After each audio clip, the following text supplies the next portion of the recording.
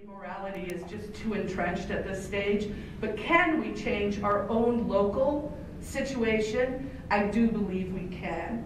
So this is actually from Naylor's book. He was one of the founders, I believe, of the Second Vermont Republic, and he wrote a short little book called Secession. It's a quick read, and it was pretty interesting. So he talked about sort of the personal journey that people should take if they want to explore these ideas of, you know, whether secession is viable. So first of all, he says, well, and it's 4 Ds basically. So the first one is denunciation.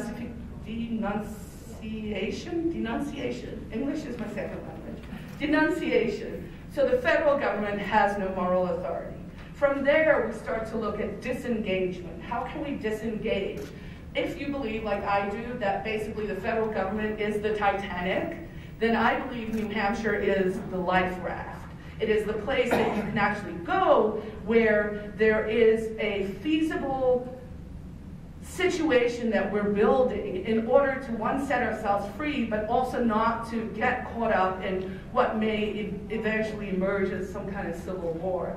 So with the disengagement, you know, that doesn't necessarily mean don't try to do things. I think that also includes things like civil disobedience or doing tax refusals or draft refusals or those kinds of things, but disengaging yourself from the federal government.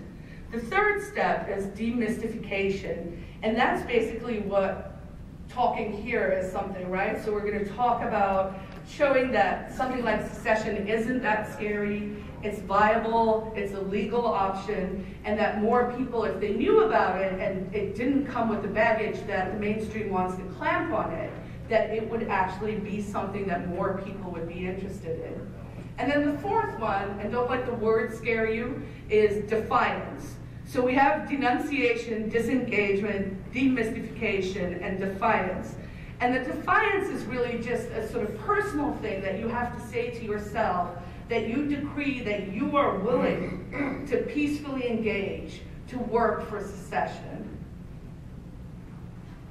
So of course the million-dollar question is, what are they going to do to us, right? Is secession even legal? And you know, there are two sort of different ways that people think about that.